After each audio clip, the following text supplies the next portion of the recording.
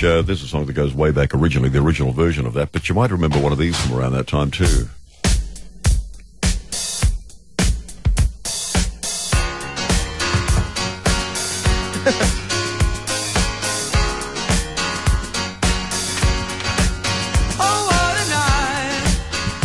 Yes, Frankie Valli and the Four Seasons.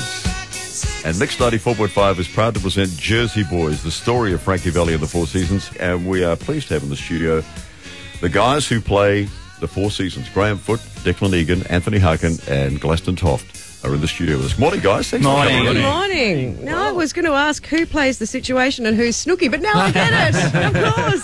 The Jersey Boys. I moonlight as Snooki in my spare time. We were waiting for the orange people to come walking in. But actually, you're looking like the Four Tenors today, I've got to say. Yes. Yeah, look, I mean, it doesn't really translate to radio, but for those of you who aren't looking online, we're wearing lovely black suits, which is great. Very At smart. what, Put in some 8:15 in the morning or something like that. It's fantastic. That's worth some points, definitely. So you're on a Yunket promoting the show, of course, coming to Perth.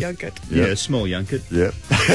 Always good to get on a Yunket. Yeah, we're just here to launch the season and let people know that we're coming over after, I guess about 3.5 years. The show's been running in Australia to huge crowds, and I think about 1.3 million people here have seen it, and probably a bunch of people from Perth have flown over to Sydney and Melbourne. But now it's lovely to be sitting down here for a while from April. And Like, I think it's something like nearly 200 million records the Four Seasons sold all up, wasn't it? It was a phenomenal Yeah, figure something at its like that. time. They've had. I mean, that's the great thing about this band. Like, they had hits in the 60s, 70s, and 80s, and What a Night was released again in the 90s. I think they just sold so many records, and changed their sound over that time that people don't recognise how many hits they actually know. And you've been in the show the longest. Yeah, I have. Yeah, I mean, I opened in Melbourne back in July 2009, so I've been doing this show for close to 3.5 years now. So it's been a great pleasure to to perform this role again and again.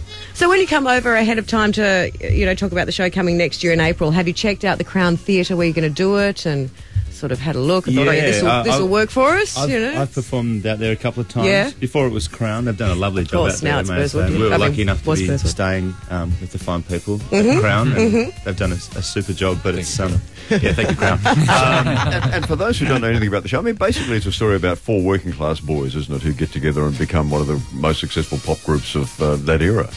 Yeah, I mean, that's the thing. It's a true story, It's about Frankie Valli and, the four guys. Well, originally they were just the Four Seasons before it became Frankie Valli and the Four Seasons. But four guys from New Jersey who grew up with nothing to their name, just singing on the street corner, and really had to fight to get their sound heard, and they did. And they kind of did with so much resistance, especially from the British invasion. It's the persistence of Frankie Valli and the Four Seasons to keep on going has been the reason for their success, But there's the mafia involved. There's Isn't there always? Yeah, if you're from New Jersey, I guess it is. I've been watching Boardwalk Empire. It is. It's that area. These guys. They kind of grew up with petty crime, and both my character and Anthony's character spent close to 30 years in prison. But even really, I had no idea that side of it. Forming the band in and out, they were kind of in prison, and someone else would come and pick things up, and they'd hold it together, and then they'd get out. And you go forward to Bruce Springsteen, who's from that area as well. Yeah, exactly. The blue collar rock and roll. Exactly, and that's one of the great things about this band. I mean, you might think of these guys as being cleaner than what they are, but they really are. They're working class guys, and that's what. Got to be a bit dirty to be was. rock and roll. That's right. So, how many songs do you perform in the show?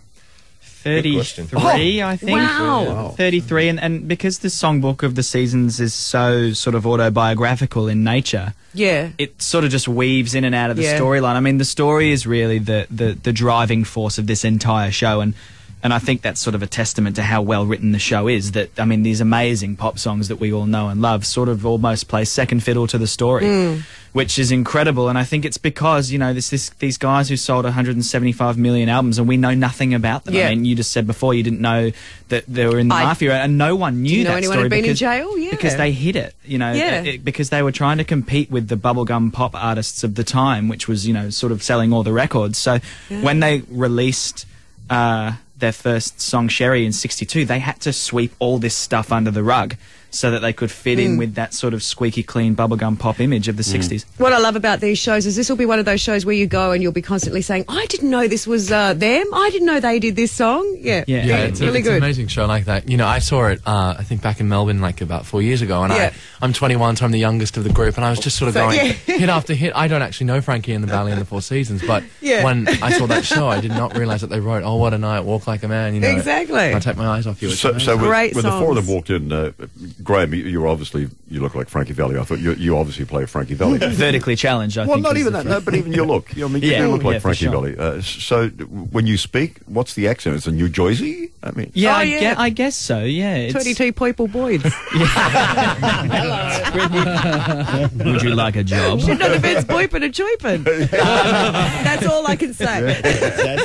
Yeah, it's, I mean, that's part of the stuff that you have to learn, I guess, as part of the role. I mean, for me, doing Frankie, the thing that I guess I spent the most time on was that unique falsetto sound that we all know and love. And again, as Declan said, even if you don't know that it's Frankie Valli and the Four Seasons, you as soon as you hear that sound, you know that there's something unique about it. And in 1962, you know, this was pre-MTV, it was pre-music videos, it was pre all that stuff. And so this sound jumped off the airwaves, really did, because no one had ever heard it before. They were one of the first bands to have a double-track lead vocals, so that really made it pop out as well. And yeah, there's a great line in the show where one of the radio announcers says, "Who are these people? 4 black guys or 3 guys and a girl?" Like, they had no idea who this band. I mean, I remember when their songs came out because of that vintage, and you know, you didn't get videos like you say to know what was going on. It took you a while to figure out who was in a group in those days, and you had to wait until things like the Ed Sullivan Show, which gave you sort of that national television. Because no television was even still in its infancy back then, so you had to wait until those sort of key television opportunities to actually find out what these guys look like. Right. Or that, there might be a blurry black and white image on the front cover of the vinyl. You know? Well, we've run out of time, and we're just going to tell people to have to get along to the show and watch it. Guys, thank you very much for visiting us. Thank you.